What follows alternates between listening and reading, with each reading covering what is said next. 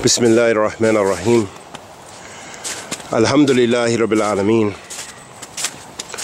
Wa sallallahu wa sallam ala nabiyyina Muhammad wa ala alihi wa sahbihi wa sallam. Amma ba'd. Ahabati fillah. Some general advice about staying Muslim. One of the most important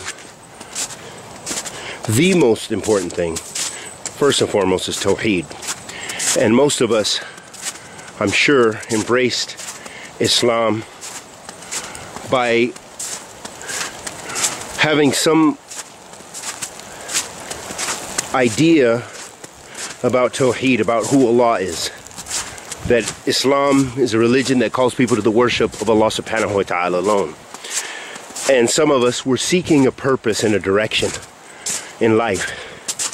And Islam gives us that purpose, as Allah subhanahu wa ta'ala says, fi kitabihi al-kareem, وَمَا خَلَقْتُ الْجِنَّ وَالْإِنسَ إِلَّا لِيَعْبُدُونَ. I've not created mankind and jinn except for the purpose of worshiping me. So we found that purpose, and that purpose is to worship Allah subhanahu wa ta'ala alone.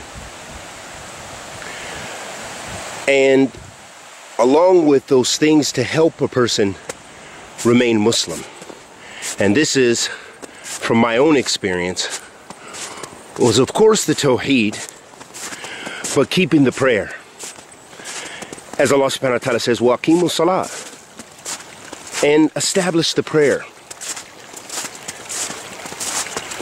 Allah subhanahu wa ta'ala says, في كتابه الكريم وَاسْتَعِينُوا بِالصَّبْرِ وَالصَّلَاةِ وَإِنَّهَا لَخَبِيرَةٌ إِلَّا عَلَى خَاشِعِينَ. Allah subhanahu wa ta'ala says, and establish the prayer. وَاسْتَعِينُوا بِالصَّبْرِ وَالصَّلَاةِ, and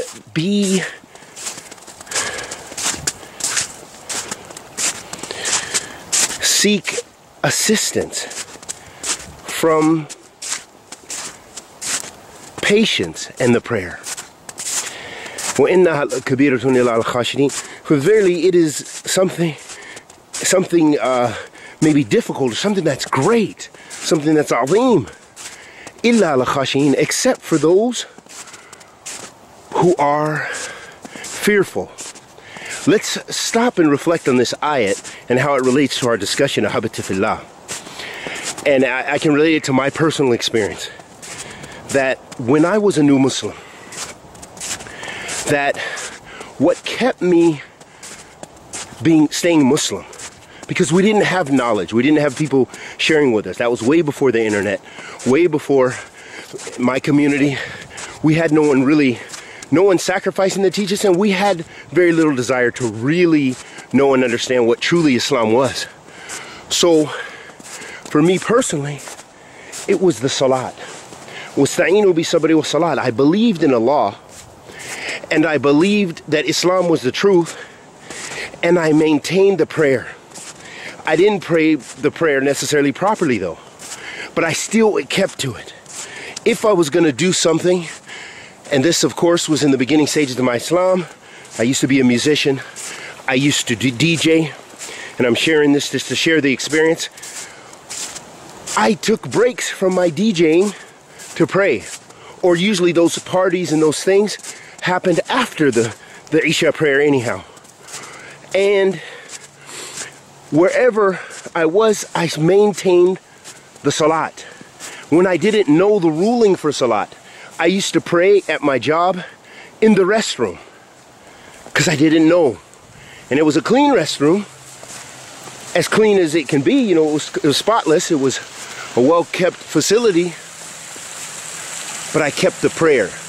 That's what kept me Muslim. That's how Allah subhanahu wa ta'ala chose to keep me Muslim. Was that when you're being tested by doubts, your family, your friends, many other pressures to have partners, you know, extramarital affairs, you know, premarital affairs, whatever you want to call it, to have relations, have boyfriends, have girlfriends. All those pressures were there. But what kept me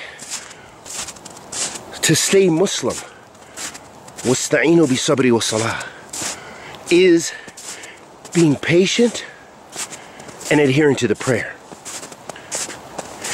Patience, ahabati fillah, has different levels, as the ulama mentioned. There's sabr ala ta'atillah. There's patience in obedience to Allah.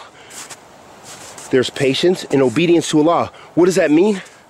That means that a person is patient when even they want to do muharramat, or things that are unlawful in Islam. We come from societies, we had girlfriends. The women, they had boyfriends.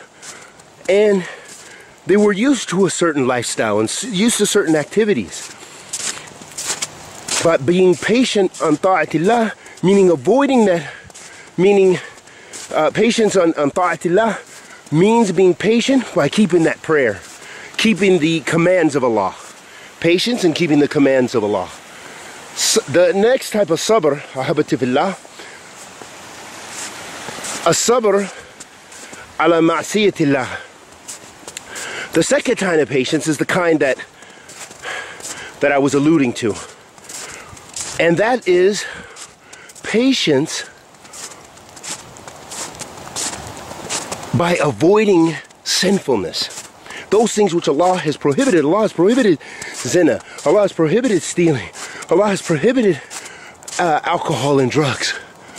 So by being patient, that type of patience is when you refrain. So there's a patience by adhering to the commands of Allah. That's one type of patience.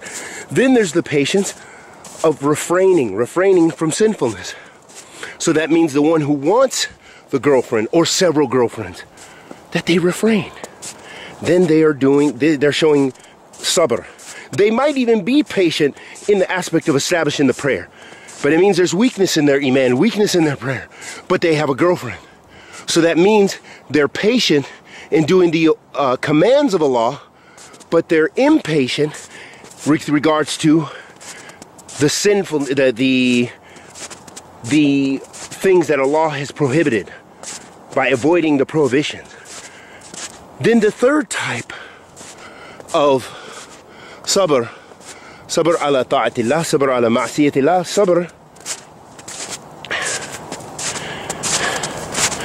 the other type of sabr that I want to mention is just sabr ala adha, sabr with regards to the difficulties that you face in trials and tribulations, because life is full of them. And as a Muslim and a believer, you're going to be faced with many. And that takes another type of patience.